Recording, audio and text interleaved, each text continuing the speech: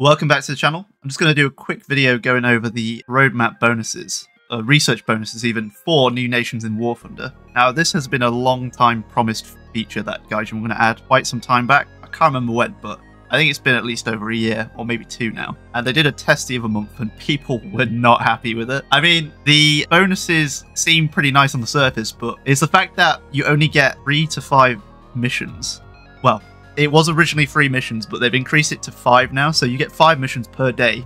Say you completed the US tech tree, got the M1 Abrams, the SEP V2, you then have access to research a new nation, and it provides you a bonus, a daily bonus of 5 matches. It's separate: tanks, planes, and naval. So if you play tanks, you get access to 5 battles with 5 tanks, and then your research bonus is done for the day, and you've got to wait until 12 AM for it to reset, so every night pretty much. And then the same applies to planes and naval, so you get separate battles for them.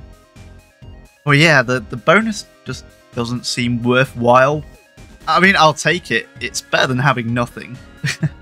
But it's not what people wanted. I can understand their frustrations. Another nice thing they've done for this is, because I remember doing this the other month, where they filed it, and basically if you finished researching, for example, the US again, you would not have that bonus for that nation, but they've reverted that change to now, even if you have finished some the top tier vehicle for the US, you can then go back and still get the research bonus for those vehicles, which I suppose is decent. Like I've been saying, it doesn't seem like it's really gonna improve the grind by any means. To see if you are eligible for the new research bonus, you can see at the bottom of the tech tree, and it'll have like a little light bulb symbol, and that pretty much means you've got access to these bonuses. But no, let me know what you think, because on the one hand, I understand why people are really annoyed, but on the other, I mean, I wasn't really expecting much from Gaijin on this part, and it is a nice addition.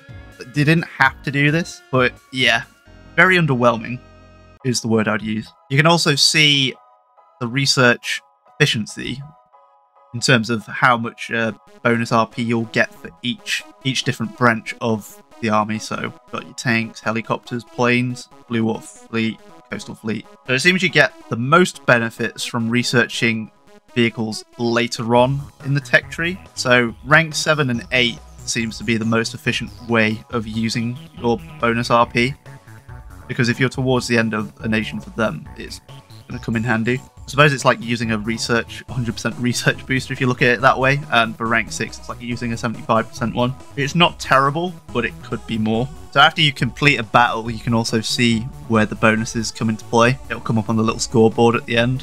If we go down to the comments, you can see I've highlighted 2 of them. One person's mocking the change by saying that they can't believe they've done it. Basically how the change was just so underwhelming.